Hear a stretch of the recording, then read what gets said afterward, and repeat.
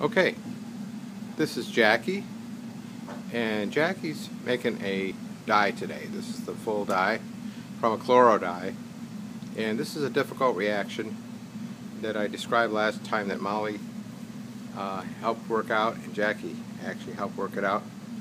And what he's going to do is add sodium hydride to a phenol. The phenol has a propionic acid on the other side of it. And go ahead, Jacky.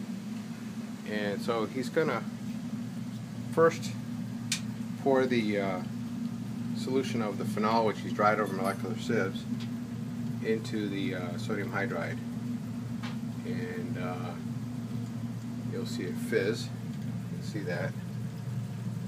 It's going to fizz. Foamy, foamy, foam.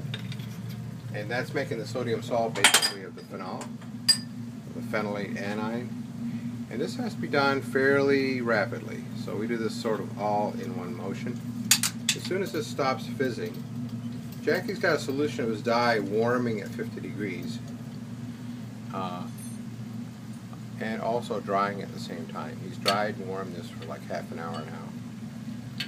And he's going to lower the phenolate anion solution into the, I'm going to go to the other side, into the bath. And trouble getting in here. Anyway, he's going to transfer the dye solution, or the anion solution, into the dye solution. Sorry, this is sort of impromptu. And he's doing that with a syringe. So he's taking his warm dye, and it's critical to warm this, we've determined. If this thing isn't like completely dissolved, it won't work. And it's hard to tell it's dissolved because it's so thick in color because it's a dye. We've got 200 milligrams of dye in there. It's a chloro dye. And he's adding it to the sodium anion of the phenol. And we've had trouble with this in the past. But these guys have worked it out. You have to keep the whole thing warm, basically, in addition to everything else he's doing. So now he's just taking his original solution out, putting his reaction mixture in to the oil bath. And yeah, our hoods are kind of yucky. Our hot plates are well used with a lot of burnt stuff on them. And by the way, the whole thing is under nitrogen.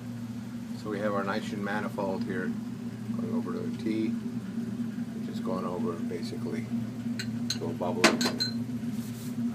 I'm sorry, it's actually argon, so the whole thing's under argon gas. And this is our hood and our setup with our manifold, stir plates, Tygon tubing,